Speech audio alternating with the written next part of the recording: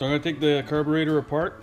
I've been told not only was it leaking from the oil tank, but this also is gummed, and from the smell of the gasoline that's in the tank, or that I took out of the tank, it's varnish. So wouldn't be surprised if this is all full of varnish. So it's not really complicated. You know, you take a bolt out, put it down, take the cover, and just step. So I'll take this off first.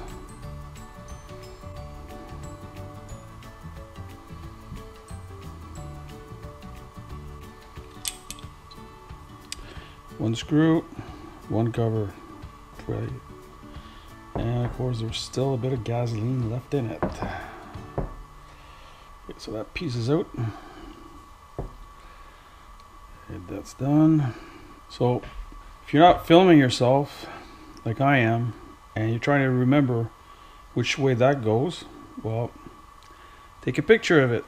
I don't have to, I'll just go back to the video, but it's basically opening valve.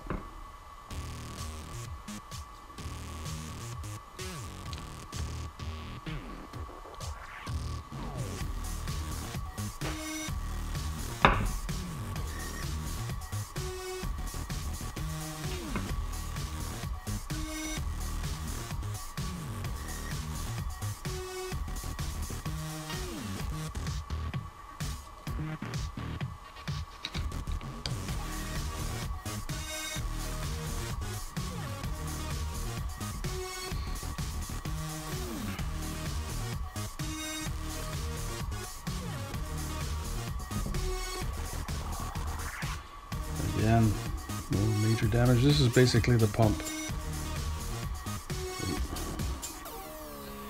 And in here, we have the needle valve, a bunch of jets, and I'm going to take this needle valve out. That's right there. And the screw out.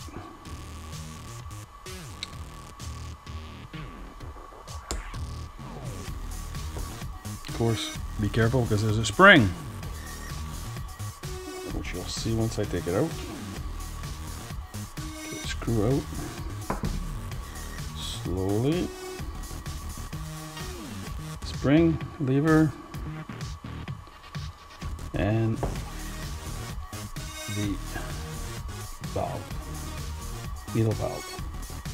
That's basically it for this side. I'm going again. This is an adjustment for your fuel mixture. Easiest way to remember it is just count the number of turns, close it, count the number of turns, write it down. In my case, I'm not going to write it because I'm filming myself. So basically, the other way: 1, 2, 3, 4, 5. So it's 5 turns. 5. So I basically would write it down. Okay. Basically, what you do is you take a brake cleaner through there, through there, through here, there.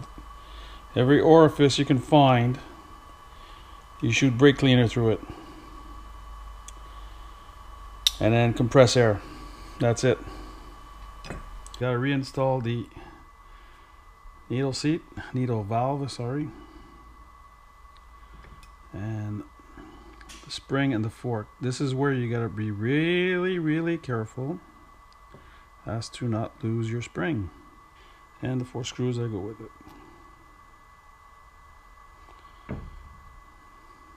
Your adjustment screw, and it's backwards. So if you remember, all you do is screw it all the way in, and I unscrewed it 2.5 turns, so 5 half turns.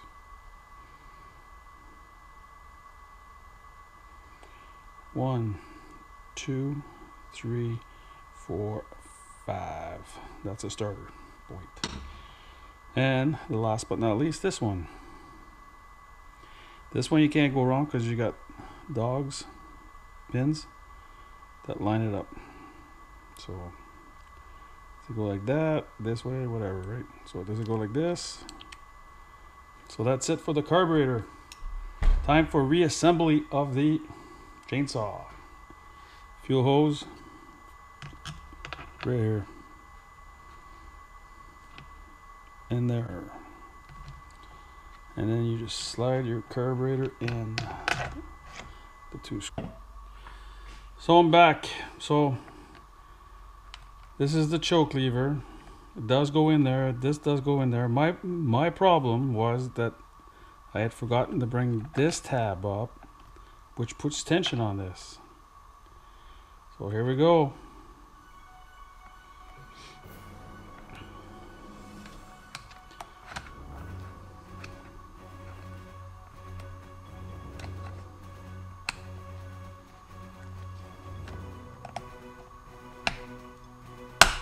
Yeah, wave it. See, now I can actually turn it off, which makes more sense this way anyway.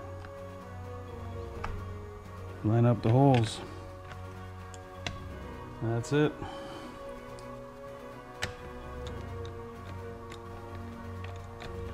The other one.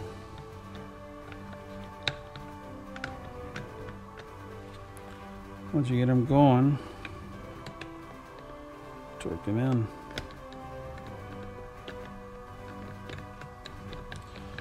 I wouldn't use power tools for this. That's definitely a must.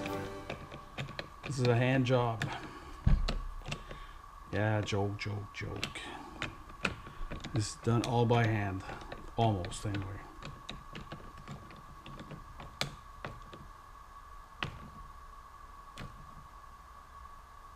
Nice and tight. And nice and tight. Kind of one of these weird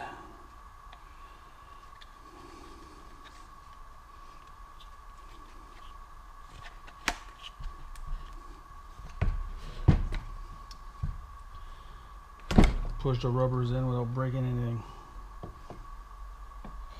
So it's basically push. That's one. Sorry, I mean that's two. Now the back one. There we go.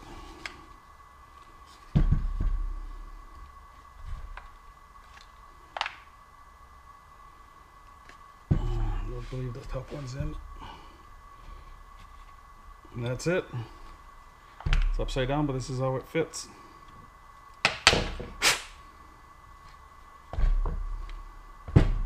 And the handle takes 2 screws. I know there's screws. Snap. That's good. Nice and tight. Not over torque. You're not screwing into metal this time. You're screwing into plastic. A little tension on it is fine.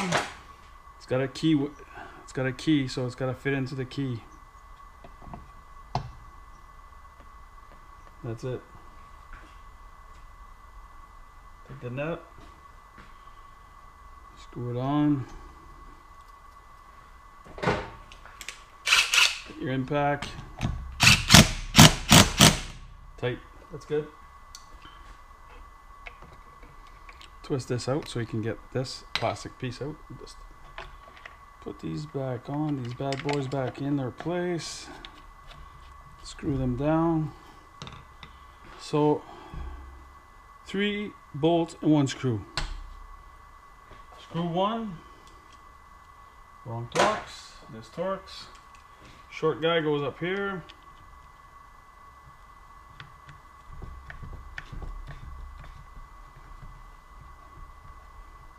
Snug, good. 3 caps.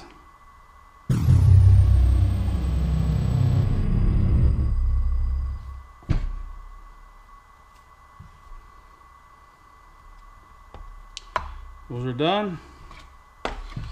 Geez, I wonder what I got left.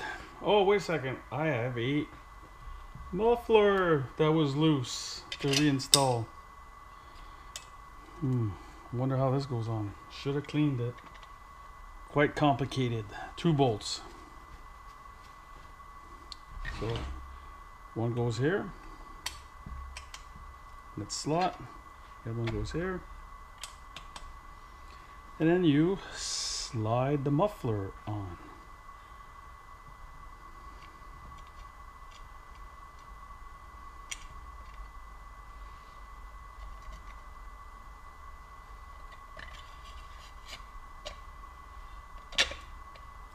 And of course, you cannot forget the spark arrestor. Take some of the oil that's on it a bit. Put the screen in, spark arrestor. Wouldn't want to create a fire, right? Just to make sure everyone's seeing this. Spark arrestor. Cover of the spark arrestor tool, and then you tighten them.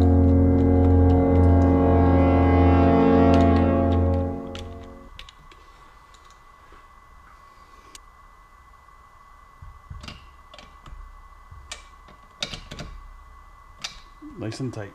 That's it. And give it a twirl. See if it starts and runs.